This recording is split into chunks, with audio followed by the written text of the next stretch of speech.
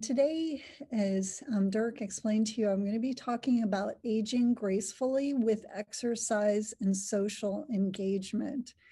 So first of all, we're going to talk about changes in cognition with age, then move on to risk factors for dementia, including modifiable risk factors, exercise, and social engagement. I'm going to also talk about challenges for the nursing home setting, including some of the problems that residents have faced during COVID-19. And then I'll also talk about some interventions that we've worked on and some that we are proposing for the future. So first of all, I'd like to thank my collaborators, Dr. Jason Crandall from Western Kentucky University, Caroline Wood, who is a graduate student here at the University of South Carolina, and Dr. Jason Yang, who is also at the University of South Carolina in exercise science. And I would also like to thank my department colleagues who've been amazing and I really appreciate the C-STAR series. It's been so informative to go back and watch some of the videos and to be able to listen to many of them live as well. So really enjoy having that be part of our department, and I feel it adds a tremendous amount of scholarship and focus on scholarship for the department. So I've been a speech language pathologist for over 30 years, and my research has dealt with dementia, both looking at individuals in the community who've been in the early stage of dementia, and I had the opportunity to follow them over time. More recently, I've focused in on interventions for aging and dementia, and this particular slide shows an intervention called Bingocize that we developed for the nursing home setting. And I wanted to point out two aspects to this slide. As you can see, the older woman in the foreground is playing the game of bingo and exercising, and I'll explain more about how that takes place. But I wanted to point out that she is both socially engaged with the woman who is leading the exercise at her table, and she is also exercising. Now, in this case, she's only exercising her hands. However, we know that grip strength also improves someone's prevention of having a bad fall. It can aid in dressing and bathing and many daily activities. And so I will talk more about the importance of exercise, but I thought this slide really displayed nicely the two focal points of my talk today, which are exercise and social engagement. So there are various changes that occur with age and in cognition. I'm sure many of you are familiar with these, but I wanted to review again that there are various neurophysiological factors that contribute to reduced cognitive performance in aging. And the effect on cognition can include serial processes such as processing speed, size of working memory, inhibition of extraneous environmental stimuli, and sensory losses that also contribute to cognitive decline, such as in the area of auditory processing. The cognitive capacity is thought to remain intact with aging, but encoding, storage, and retrieval become less efficient or are interrupted by reduced attention and working memory capacity. The slowed processing speed can interfere with problem solving, extended time to perceive, interpret, select, and execute responses. Now, we can look at the possible changes with age according to decline in cognitive functioning over time and over years. And the top slope shows normal aging, where we might see just a slight and gradual decline in cognitive functioning. However, there are other groups that include those individuals who are in the preclinical stage of dementia, who then encounter more problems and have mild cognitive impairment. And then finally, the cognitive impairments accumulate to the extent that the person is not able to function independently in their daily living, and they at that point have dementia. And of course, dementia is the global cognitive impairment that some older adults experience, and there are a number of different causes for dementia. That trajectory of cognitive decline could possibly be zoomed into in terms of short-term cognitive changes, even moment by moment and throughout days and over years. Hopefully our interventions may alter the shape or slope of the longer term trajectory of cognitive decline. One view that Bredesen put forth in 2017 in a book that he published is that cognition may be affected by different neuropathologies that occur in the brain, and these accumulate over time. And so it's not just one individual insult, but multiple risk factors that accumulate until the person is so impaired that they exhibit dementia. So our hope is to actually intervene on some of these risk factors that result in cognitive impairment. So some of the risk factors that were described in a Lancet 2017 publication include that early in life, we're born with our genetics, and we may have more or less education.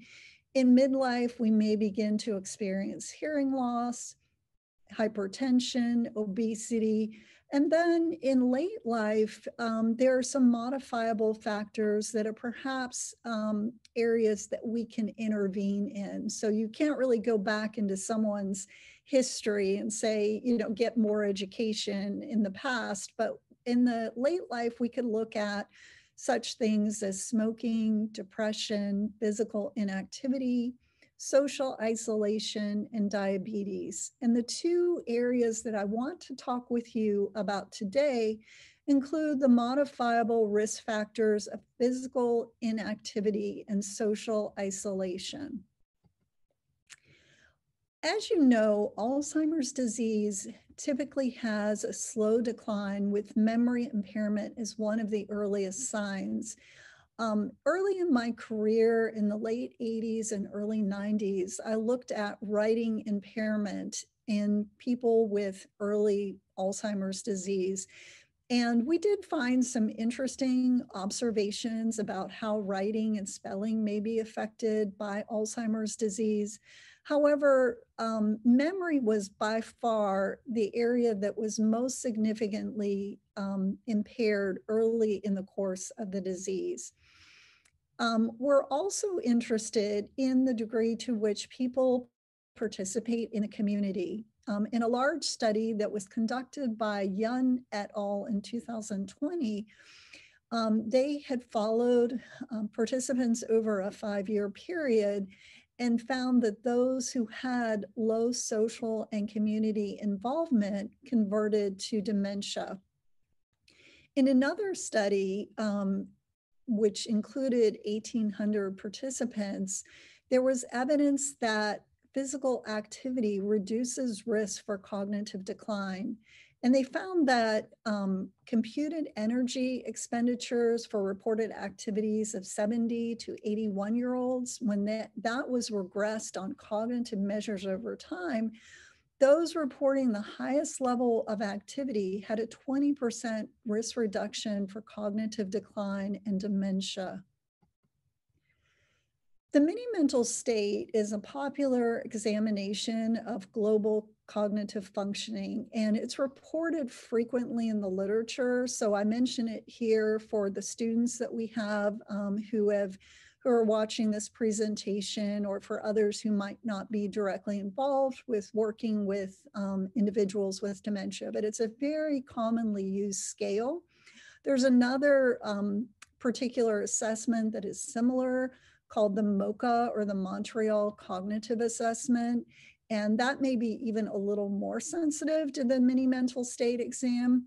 However, the MMSE is reported very frequently in the literature, and I just wanted to mention it here. In one study, participants who maintained or increased their physical activity were 3.6 times less likely to exhibit cognitive decline as measured by the MMSE scores. And men in the lowest activity quartile at baseline had significantly elevated risks for cognitive decline as they aged. So let's go on and talk more about exercise. Well, we know, unfortunately, that the body changes with age and it doesn't look as good as people get older. So we have to think of ways to intervene for the older adult and to help them to be physically fit and active. There was a landmark study that was published in 1953 where the London conductors of double-decker buses were compared to the drivers. And it was discovered that conductors who climbed approximately 500 to 700 steps per day were at approximately half the risk of dying of cardiovascular disease when compared with the drivers. And I did want to mention something here that of course, this is a study on cardiovascular disease, and I wanted to point out, for those of you who work with people with aphasia and focus in on aphasia for your research or clinical practice, a lot of the risk factors for Alzheimer's disease are similar to those for stroke and aphasia. And in fact, one of the common causes of dementia is vascular dementia.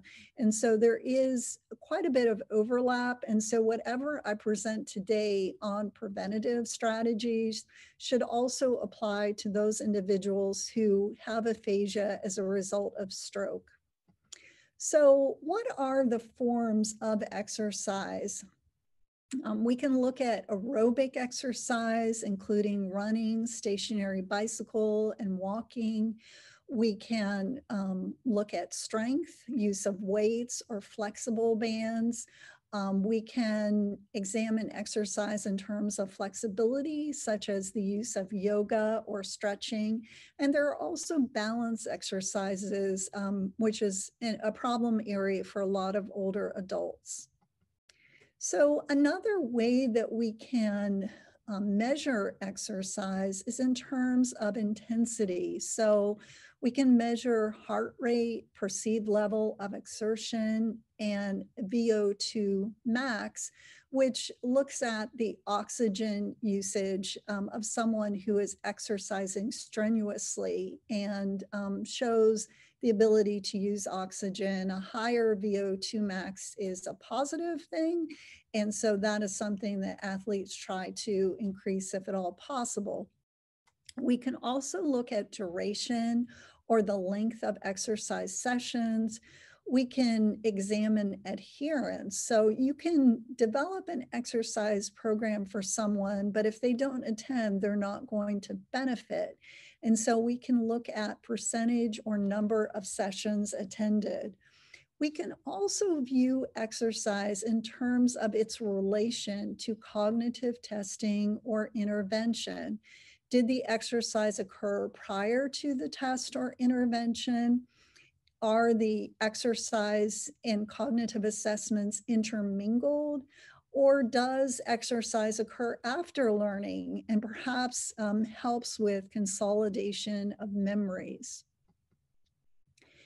As I mentioned, adherence is important. And in research on exercise with older adults, the average rate of adherence is 70%.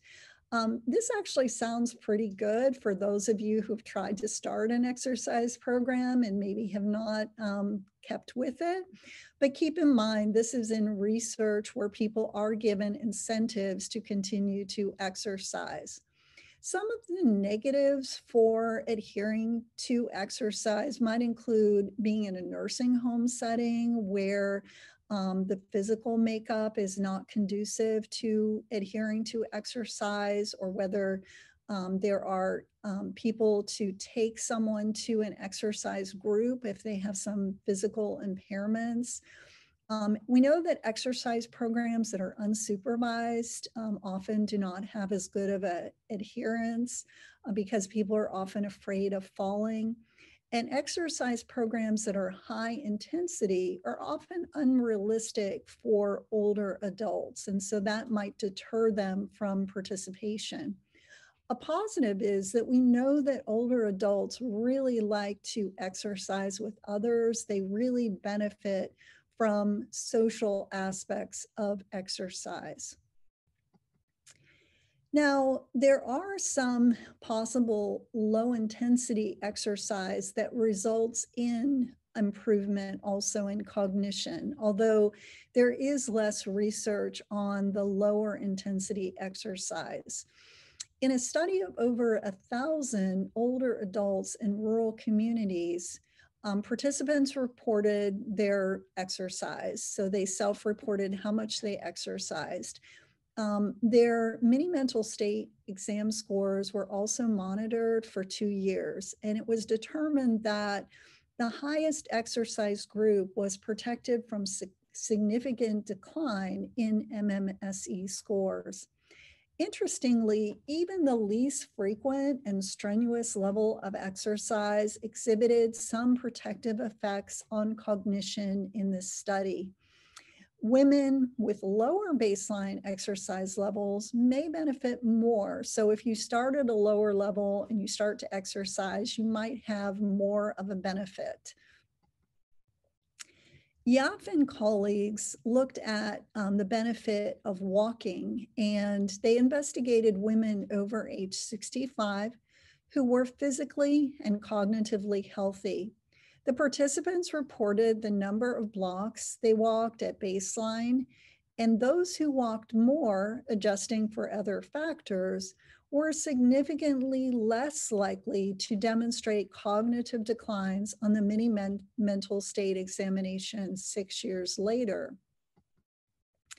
Now, in a randomized control trial with a mean age of 81 and dementia, so now we're moving into research that looks at people with cognitive impairment. They compared groups who were walking or not walking across a 15-week time period, and they found significant improvement in the rapid evaluation of cognitive functions, also improved walking speed, stride length, and reduction of double limb support time in those who were walking more and were not in the control group. Unfortunately, the control participant showed decline, and that is the typical trajectory once someone starts to demonstrate dementia without any type of intervention. In another study by Erickson and colleagues, they looked at the amount of walking and how it associated with gray matter volume.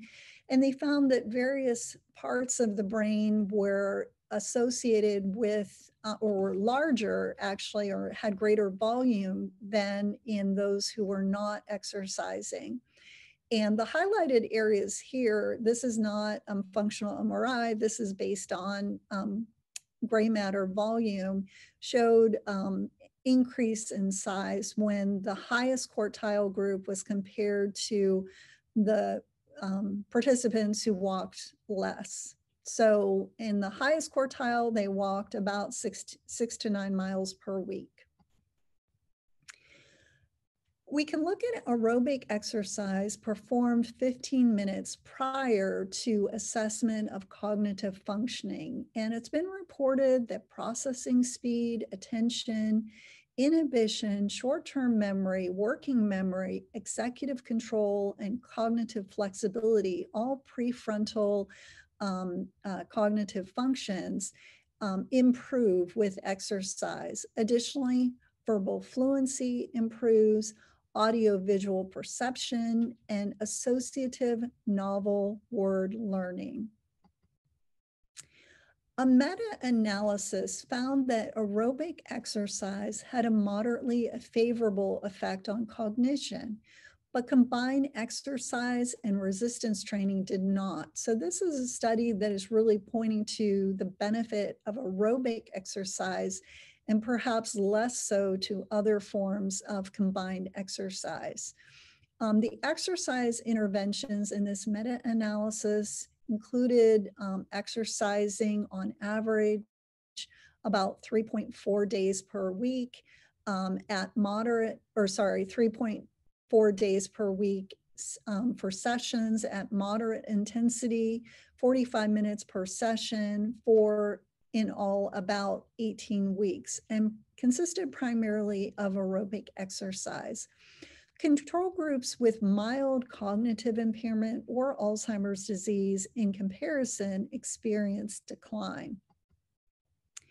There have been a series of studies that have been conducted in Finland with twins. So I mentioned before that health benefit, exercise, cognitive outcomes are all influenced by a person's genetics. And so in this particular series of research studies, the thought is to compare two adult twins with each other in pairs who are discordant for physical activity, where one twin is active and one is inactive. It's thought that cortical volumes are stable in early adulthood, so possibly changes in brain structure could be attributed to exercise. The twin who walked or jogged had greater gray matter volume than the sedentary twin in the area of the hippocampus, striatum, and non-dominant inferior frontal gyrus. Additionally, another electrophysiological visual mismatch study showed that, again, the twin who was inactive showed longer latencies. So let's review where we're at in terms of what the model might be for physical activity having a positive impact on brain functioning, brain volume, mood, and cognitive improvement. So it's thought that physical activity positively affects molecular and cellular changes in the brain, which then has a positive effect on brain volume in particular areas and in functional changes in the brain. This then has a positive effect on mood and cognition. Additionally, mood and cognition have a reciprocal relationship with one another. So many of you are familiar with the research on depression and its effects on cognition. And so here, by possibly improving mood, we can also improve cognition, and also having better cognition may lead to better mood. So going on then to social engagement, which is also positively impacts mood, we find that unfortunately, approximately 1/4 of community dwelling Americans age 65 and older are socially isolated. And a significant portion of adults in the United States report feeling lonely. 35% of adults age 65 and older report feeling lonely, and 43% of adults age 60 and older report feeling lonely. In one study, the epidemiological study of the elderly, 2,000 community dwelling older adults reported their social, fitness, and productive activities. Elders with higher social activity had lower mortality after 13 years. On the other hand, also those with fewer social ties were at increased risk for cognitive decline. Another study showed that having a lower community affairs score on the clinical dementia rating, which again, some of you are probably familiar with, was associated with a higher risk of conversion to dementia. So what are some challenges for nursing homes? We talked about social engagement being important for healthy aging, for brain health. And unfortunately, nursing homes have problems in this area of providing residents with social time and physical activity. Approximately 2/3 of all nursing home residents in the US have some type of cognitive impairment. So residents living in nursing homes spend less time socializing and participating in physical activities than older adults living in the community. Residents living in nursing homes tend to spend most of their time isolated in their rooms. The lack of social engagement is a risk factor for dementia. So prolonged lack of stimulation can lead to apathy, boredom, depression, and loneliness, and may impact the rate of decline associated with dementia. Cohen Mansfield and colleagues who have studied nursing home residents and some of the challenges of living in a nursing home stated that engagement is being occupied with an external stimulus. Camp described engagement as connectiveness with the social and physical environment. Humphrey and colleagues found that an accessible environment, a positive communication approach, and an activity led to engagement of a person with dementia.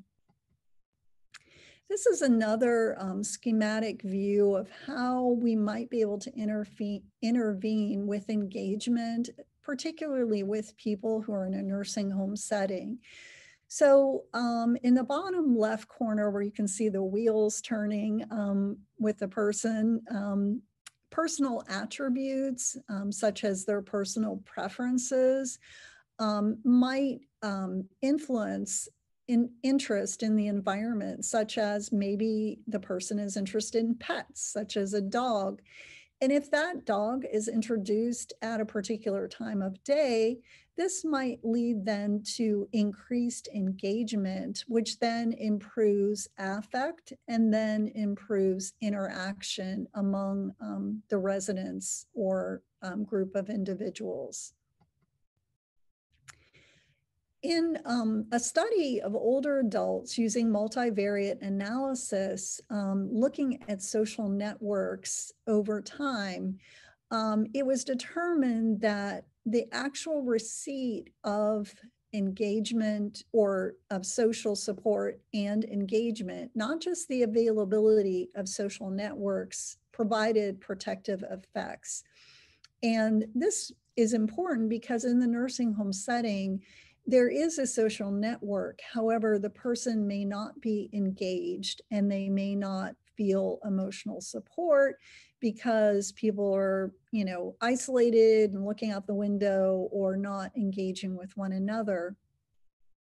Trajectories over a 7-year period determined that social integration, family ties, and engagement with family were all important for maintaining cognitive function in older adults. Participation in community activities has also been determined to be important and protective of cognitive abilities. For example, helping out in a community program is viewed positively and has a positive effect on cognition. Speech language pathologists work in skilled nursing facilities or nursing homes in the US at about a rate of 8.3%. And one reason for this percentage is that quite a few speech language pathologists do work in the public schools. So this 8.3% is still a significant percentage of the medical settings. And it's thought that the number will continue to rise in coming years. The SLPs are presented with a varied caseload, and individuals are more acutely ill than in the past. There are many challenges to working in a nursing home setting. Certified nursing assistants provide the direct care in the US for residents, and unfortunately, they're not paid well, they're overworked, and sometimes their work is part-time. These are some of the areas that speech language pathologists work on in a nursing home setting. And as you can see, some of the areas, memory, problem solving, and probably language to a certain extent, could be considered part of cognition. Nursing home residents on average are 80 years of age. So we conducted multi-site intervention across nursing homes in the state of Kentucky. And with over 1,000 participants, the average age was 80.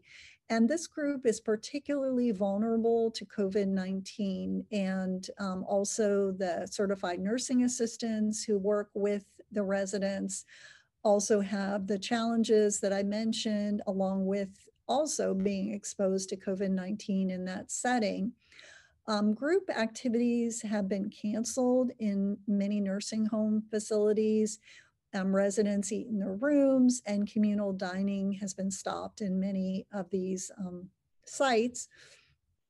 Interventions that have been found to be successful to decrease loneliness often were not feasible during COVID-19. Now, I just read today a news report that with the continued vaccination of residents in nursing homes in the US, that the rate of COVID-19 is dramatically decreasing. So hopefully we'll be able to see more opening and more increases in group activity in the nursing home setting. Some of the barriers to exercise in nursing homes include staffing, in that you need sometimes staff to assist residents coming to a room in which to exercise or really to participate in any group activity. Schedules are set by the administration and staff and may be inflexible. So it's not only the staff, the residents, because they're older, really do appreciate a routine that is set and does not change. Exercise has to usually take place indoors, and there may not be adequate space and lighting for exercise. Additionally, you need to have buy-in from the facility in order to conduct the exercise program. And I can tell you from our personal experience, this varies quite a bit from nursing home to nursing home, just based on the particular staff and administration of the nursing home. In a study that we published in 2020, we looked at adherence in a nursing home exercise program. And we found that the rating or quality of the nursing home did influence adherence to an exercise program. So we judged adherence as being poor if they attended less than 40% of exercise and social groups. Average if they participated 40 to 65% of the time, and good if it was over 65%. And as you may recall, in research in the community, we're looking on average at 70% participation. So this is below what you typically see in the community for the reasons that I mentioned before.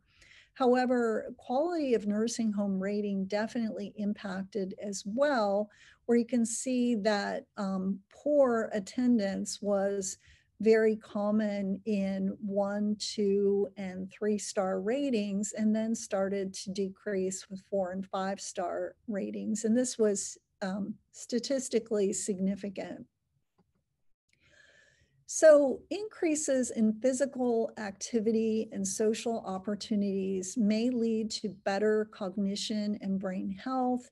better mood, less burden for the staff, particularly in nursing home residents, where they may be dependent for dressing and assistance with bathing, ambulation around the nursing home.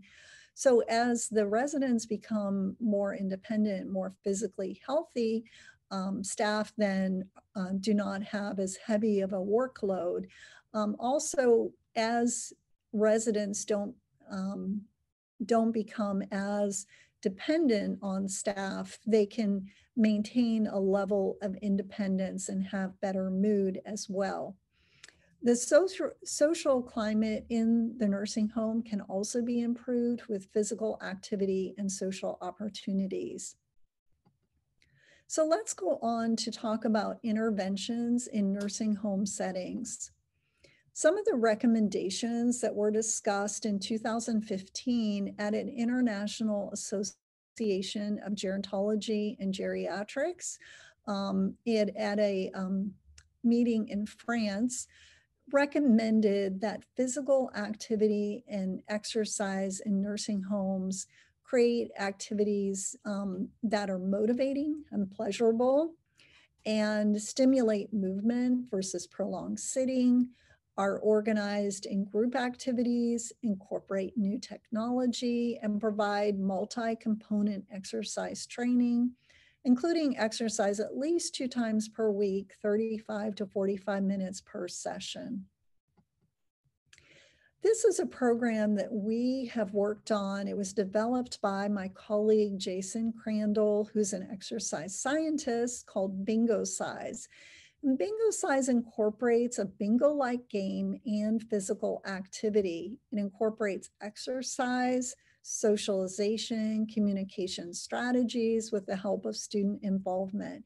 And as you can see here, the students in this particular slide, there's one in the front with a red and black jacket on, a couple that are standing up and demonstrating exercises. And so students were trained to communicate well with the residents and also to help them with exercise and socially interact with them.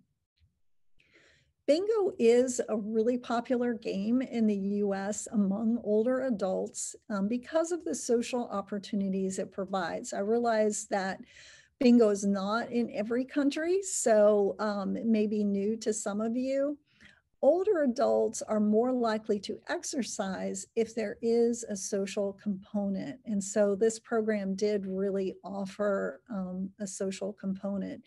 A smaller study, in fact, that we conducted found that residents were more likely to communicate and to comprehend information following a Bingocize session as opposed to pre-Bingocize. So what is Bingocize? So Bingocize involves following a card with various letters and numbers on it.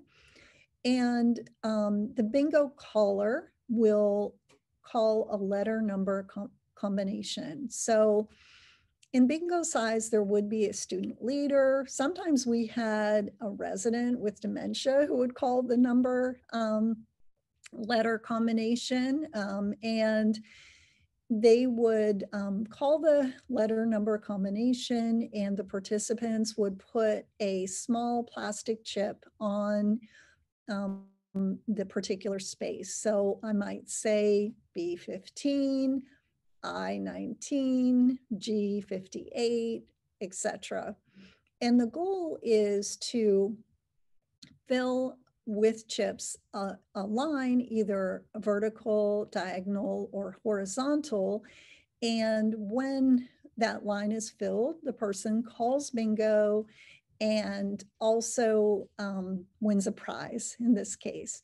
So I'd just like to share with you exactly how this might work. So I'll give you a little experience in actually exercising.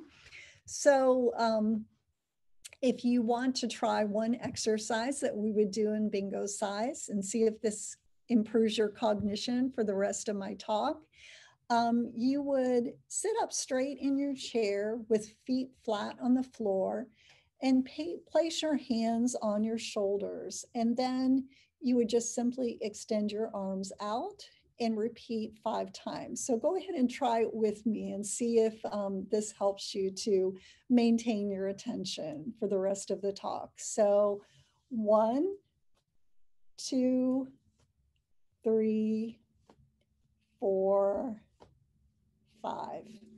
And of course, we would go on to do other exercises and also return to the bingo calls. Now, during this Bingocize program, we would also evaluate individuals' interaction with others and the behaviors that they displayed.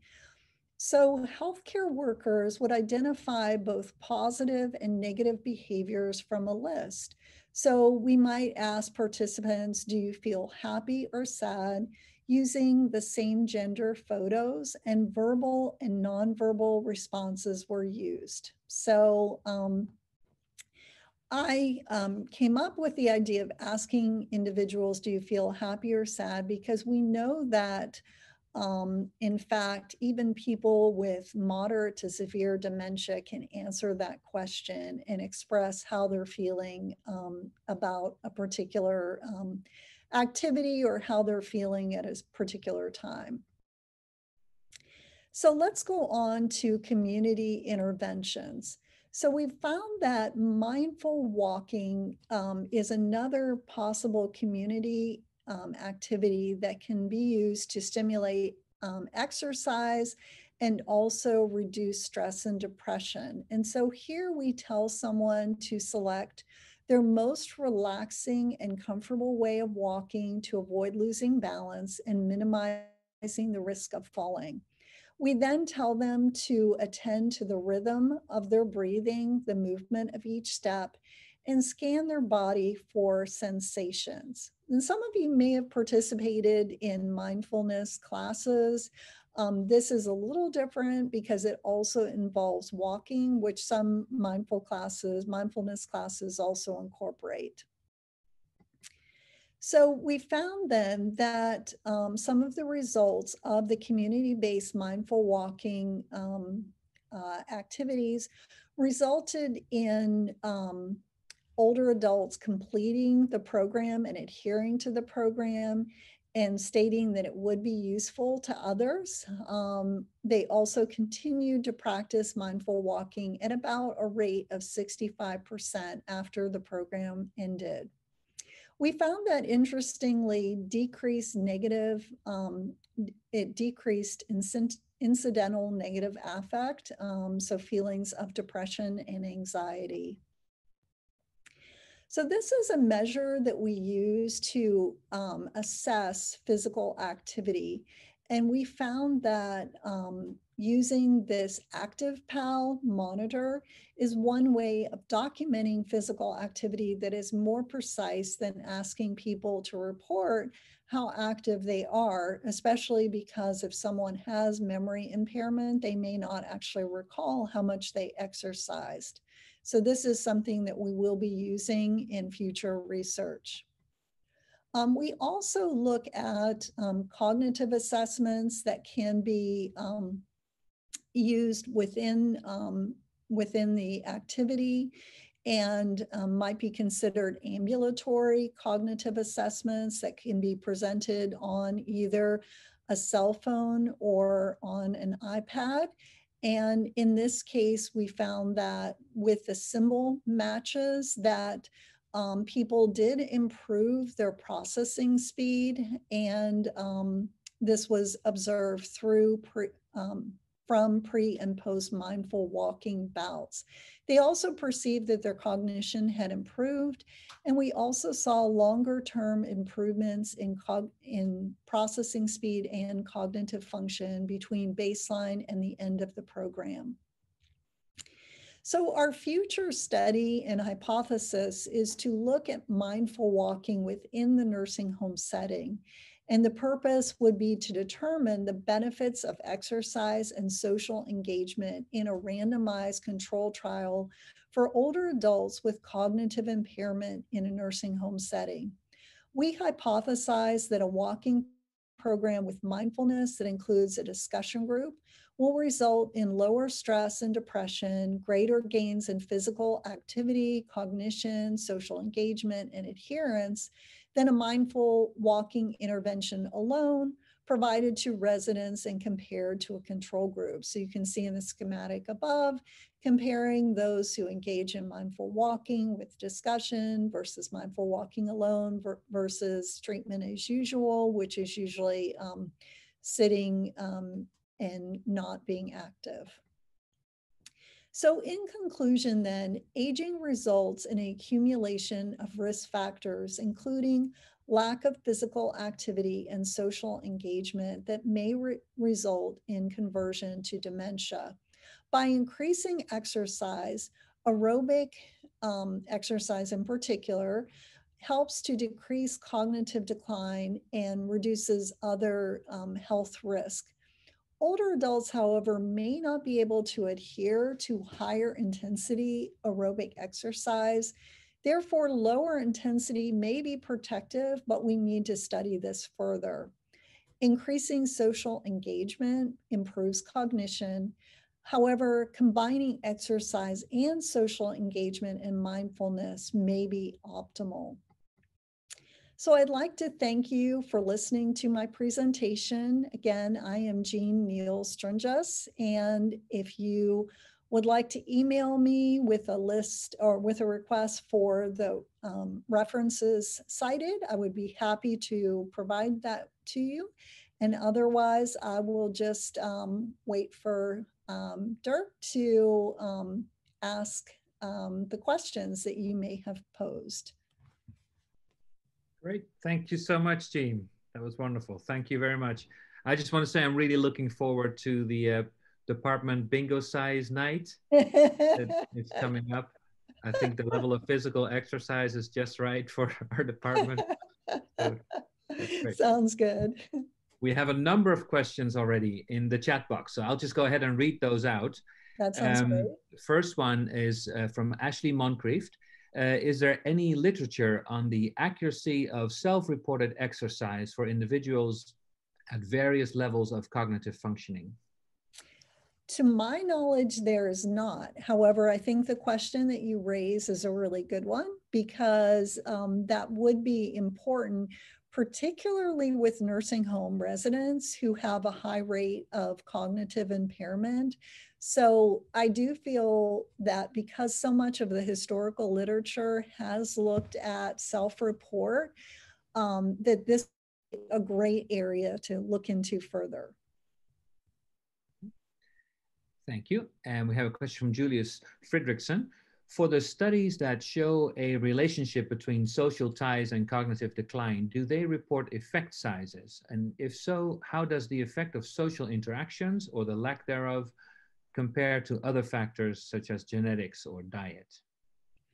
So social engagement has more of an effect than diet, for example. In fact, going back to the very first slide, interestingly, reversal of obesity has a very small effect. And so engagement has been found to be as important, if not more important than exercise even. And so the effect size is quite significant. And Julius, I appreciate that you asked that question because of your obvious expertise in aphasia. I have long wondered about the impact of social engagement on our aphasia treatment. And I can offer a couple anecdotal observations. Many years ago, I worked in a VA medical setting, and I was talking with another older speech language pathologist. At the time, I was not as old, but he mentioned that, my patients are getting better with aphasia because of who I am and not the treatment that I'm providing. And, it's possibly true that that did have an effect, the relationship that I had with the patients that I was providing treatment to. Another example that I have is that I was involved in a research project at the University of Cincinnati on constraint-induced aphasia therapy.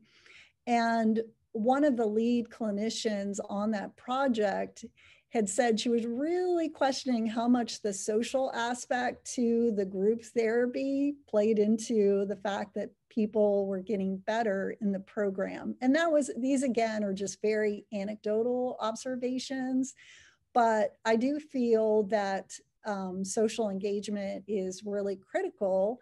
I think many of the clinicians know that, but further examination of social engagement from a really broad perspective, I think, is warranted in a lot of the research that we do. Thank you. And we have a question from Mariam Orkodashvili.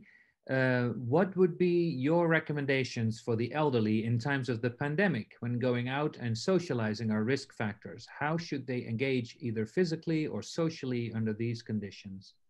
Okay, wonderful question. So as I said, thankfully, the vaccine in the United States and in other countries is having a positive benefit for older adults, and many countries that I'm aware of are vaccinating older adults. However, I did just read a medical opinion this morning also, and there is supposed to be still restrictions on older adults in the case of, for example, using air travel, going into restaurants, which are still considered to be risky for the older adult. However, other activities like getting together with a group of people who are vaccinated or family who are vaccinated, that is considered less risky. And so that would be one approach, that the older adult is vaccinated and then can interact with others who are also vaccinated. Of course, use of the phone, use of iPad communication, any kind of electronic communication can be helpful. Perhaps in terms of exercise, I know some like video chat exercise programs can be helpful. And really, walking is still possible out in the community. It's been determined that walking is really safe in the outdoors. So if the person is able to safely walk outside, I would highly recommend that. The walking program that we're going to start in Columbia, hopefully here in South Carolina, will allow people to use walkers or walking aids like walking sticks, which are popular in other countries, not quite as popular here. So those would be, all possible recommendations. Great, thanks. A question from Monica Polzinska-Bledsos. Thank you for the fascinating talk. Knowing that there are multiple factors that can impact cognitive reserve, could the effects of exercise and social engagement cancel each other out? For example, can we assume that the person who exercises frequently would lose cognitive benefits related to exercise if they do not engage socially? Well, all I can say is thank you for that question. I hope my research study that's coming up might address that question, because we hope to look at exercise alone versus exercise plus discussion. So it will be interesting to see whether the exercise plus discussion is beneficial or whether the exercise alone is the same. And so you raise a really interesting question, and it is certainly something to consider. Thank you. I'm not sure if you mentioned this specifically, Jean, but I was wondering, so you talked about the nursing homes, and I was wondering, do you know, is there evidence or do you think that nursing homes may actively discourage exercise by clients to avoid risk of injury through falls, etc.? They may, well, in a sense, yes, they do, because the nursing homes that I encountered, the ones that I visited, And there were quite a few. Of course, it was within one state, but very few nursing homes, for example, allow outdoor walking. So they're confined indoors. Often the doors are locked. And so, in fact, almost in every facility that I've been in, there's a double locking system where you come in through one locked door and then you wait in the middle and you come into another locked door. And so they very rarely go outside. Now, there may be some exceptional nursing homes that offer outdoor walking, but I would say it's definitely in the US very unusual because precisely for the point that you mentioned, Dirk, of fear of falling. So that would be one obvious, because if you're not able to go outside, you're going to exercise less.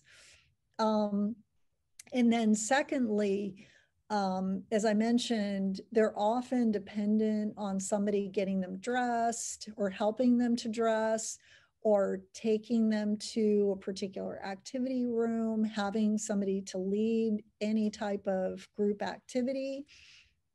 And if that helper is not available, then the person will also not exercise as much. So I don't know if it's necessarily intentional, but just by the fact of how nursing homes operate, they are going to exercise less.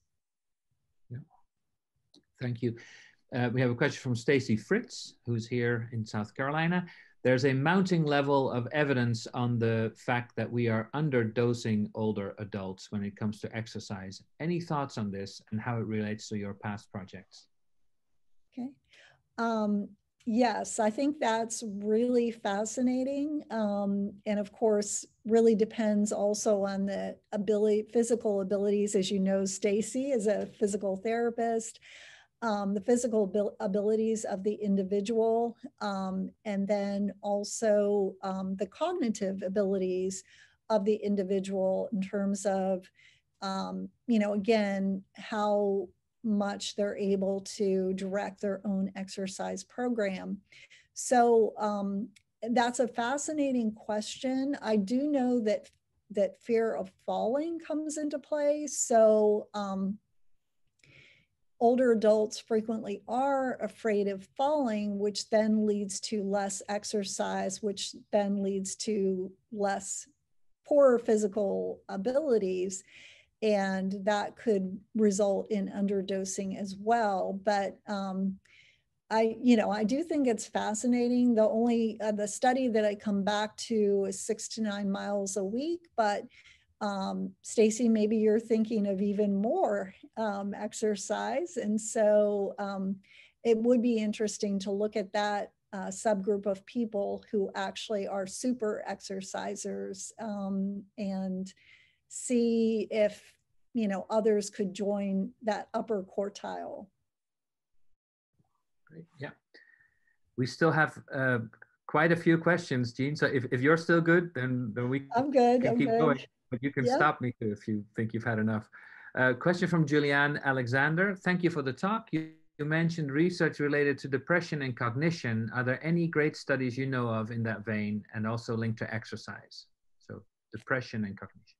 Yes, I will have to get back with you on kind of the best study to address that, but it's certainly, we know that exercise decreases depression, and depression then has, lessening of depression also has a positive impact on cognition. So right off the top of my head, I don't know of an ideal study. I personally would be thinking of possibly looking at research from the University of Pittsburgh because of their excellent psychiatric care and also research on dementia. So that would be one group that I might, or one university that I might look into further for getting it kind of the most cutting edge research in that area. Great, thanks. A Mhm. question from Zozan Aylustaran. When talking about social engagement, would there be a difference between elderly who are socially active with friends and even old colleagues, and elderly who are closely tied to their families and relatives? I wondered because especially people in more Eastern cultures tend to really value and benefit from socializing within family. Would that be any different than actually socializing with friends and strangers, maybe? So socializing with family is something that is considered positive. And I did read one study that I think was coming from the Middle East, and they were looking at that in particular for similar cultural reasons. And they still found that socializing outside of the home was beneficial. So interacting in the community was still considered beneficial beyond just interacting with family. Great, thanks. We have two more questions. Mhm. Suzanne Adlov asks, I was struck by your comments on social engagement earlier. I'm sorry if I missed it, but I'm interested in how social engagement of patient and clinician can be measured and then manipulated in a study. Mhm. Um, and so, Suzanne, are you thinking within the clinical setting, like in a therapy setting, for example? Yes, is what Okay. she says. So, it's interesting. I do know there is research that was conducted at Johns Hopkins on engagement during rehabilitation sessions. So I thought it was really fascinating. I think it actually kind of got me thinking along these lines that they found that, and this was not specific to speech language pathology, but they found that individuals who were engaged in the rehabilitation process, be it physical therapy, occupational therapy, speech language pathology, that they had better outcomes. And so they were looking at engagement as a variable separate from the content of the therapy itself. And they found it to be significant and created a measure of engagement during the rehabilitation process. Now, we developed something for group activity during a particular exercise program, which also looks at engagement. But I do know there is that literature from Johns Hopkins and from a rehabilitation program and looking at the importance of engagement. Great, thank you. And a really nice last question because it ties back to aphasia from Ellen Bernstein Ellis. Do you have a sense if the measures for social engagement used in dementia need to be different from those used with aphasia, as attention and engagement is often a strength?